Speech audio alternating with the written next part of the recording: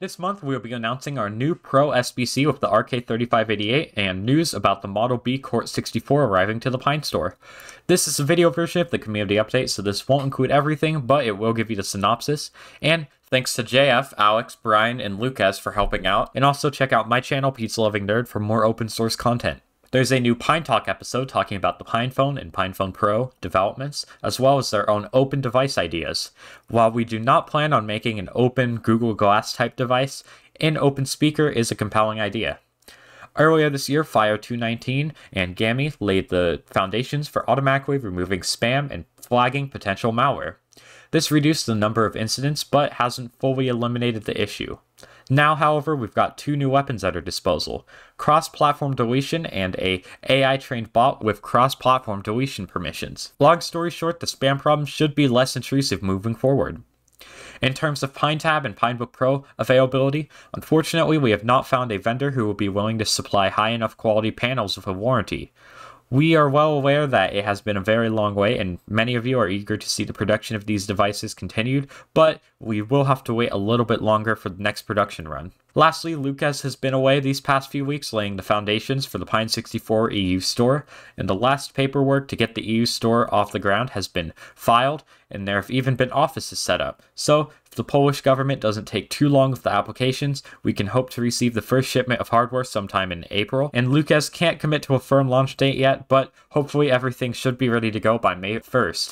For more info, check out the Pine64 EU Twitter account. In January, we discussed our plans with the RK3588 platform. Well, today we are introducing the QuartzPro64, our single-board computer based on the RK3588. This SoC is an octa-core SoC with 4 A55 cores and also 4 A76 ARM cores, clocked at 1.8 and 2.4 GHz respectively. The SoC's GPU is capable of driving an 8K display and multiple 4K displays, and has a 6 TOPS NPU, a 8K 10-bit decoder, as well as an 8K encoder. In our single-board computer lineup, the RK3588 SoC is the successor to the very successful RK3399 used in the Pro64. However, while this SoC is the successor to the RK3399, I want to make it clear that we will not be replacing it anytime soon, meaning QuartzPro64 will also not be replacing Pro64 for a very long time either. However, while this SoC is the successor to the RK3399, we want to make it clear that we'll not be replacing it anytime soon, meaning QuartzPro64 will not be replacing the Pro64 for a very long time. Only developers will have access to purchase coupons for the QuartzPro64, and the software for it has not been developed yet, with only BSP Linux supported in the first few months, and it will take time to mature. This will also be a very expensive single-board computer with a total cost north of $300 USD. It will be sold either at cost or we will subsidize it. Now, with that out of the way, the QuartzPro64 will ship with 16 GB of LPDDR4X RAM and 64 GB of eMMC storage. We would also like to expose as much of the available I/O as possible for developers. The board is 18 cm by 18 cm in size, features heatsink mounting holes and system key buttons on the PCB, and it is unclear when it will be made available more broadly for non-developers. It will depend on BSP and mainline development. We have very high hopes for the QuartzPro64 and more broadly the RK3588 platform. We would hope to see this SoC implemented in more Pine64 devices in the far-off future, but for the time being, we will be announcing the QuartzPro64's availability in our news channels and social media in the coming weeks, so stay tuned. The PinePhone and PinePhone Pro are now shipping again following Chinese New Year, and most of the backlog has already been shipped. We are working on our delivery logistics in order to have smaller batches that ship more frequently, which would help cut down on delivery time. On the topic of software, Suspend now works on the PinePhone Pro through U-Boot thanks to a fix from PG Wipeout that fixes transfer from DMA to SRAM. This fix has found its way into Manjaro's most recent OS image, which means that you'll be able to suspend/resume from Suspend on the PinePhone Pro just like the original PinePhone. Battery capacity reporting for the keyboard now works on both the PinePhone Pro and the original PinePhone thanks to Maggie, and this enhancement has now made its way to Manjaro, and if you're using Arch, then you can wait for kernel 5.17, or if you're impatient, then it's part of the Linux Maggie RC package. Hopefully more distros will follow suit. Taoboot has had its 4th release with official PinePhone Pro support and mobile-specific UI and UX additions that should improve the mobile experience.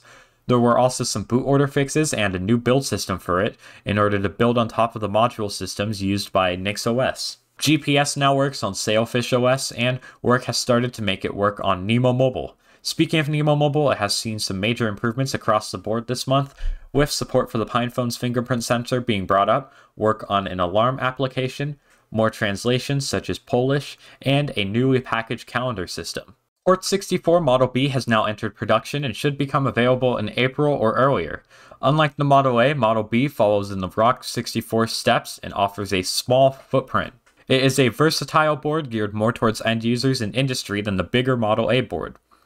The software for the platform has matured to a point that distros and projects can fully develop OS images for the QuartzPro64 that are fully functional, with Manjaro being the first to deliver an OS image with all core functionality enabled. The OS is built on kernel 5.17 and comes in a minimal version, an XFCE version, a Plasma version, a GNOME version, and a Mate and Sway version. The desktops that support acceleration are fully accelerated through the Panfrost GPU driver, and the desktop experience on the QuartzPro64 is excellent as far as SBCs are concerned. According to PG Wipeout, DWC3 is ready to land in mainline and should show up in kernel 5.18, which means PCE and SATA should show up soon. While some I/O on the Model A board such as DSi still need work, all Model B I/O is fully functional, making it good to go out of the box. Hopefully this will lead to more adoption of the RK3566 and make more OS images available. Since last month, the PineTime community is still working on the features mentioned in the last community update, with some of them already being merged in the develop branch. Some of these features include airplane mode, the terminal watch face, and improvements to the heart rate sensor management. The community is still very active in creating pull requests faster than we can possibly review, test, and merge them. AffiniSim, the PineTime simulator, is now available in its own dedicated project, with the author, Neil Berner, joining the PineTime team. We worked together to create the project and ensure that all the modifications needed in the PineTime code were applied to support the simulator. AffiniSim allows everyone to run the whole AffiniTime UI on their computer, and even the PinePhone Pro. You can also use AffiniSim to easily design and debug new apps for AffiniTime on a comfortable and powerful computer without even needing to flash it on a real PineTime. We can also use this to take screenshots of AffiniTime for documentation. If you are interested in using or contributing to AffiniSim, check out the project on GitHub. So that's all the news for this month, and stay tuned for next month's news.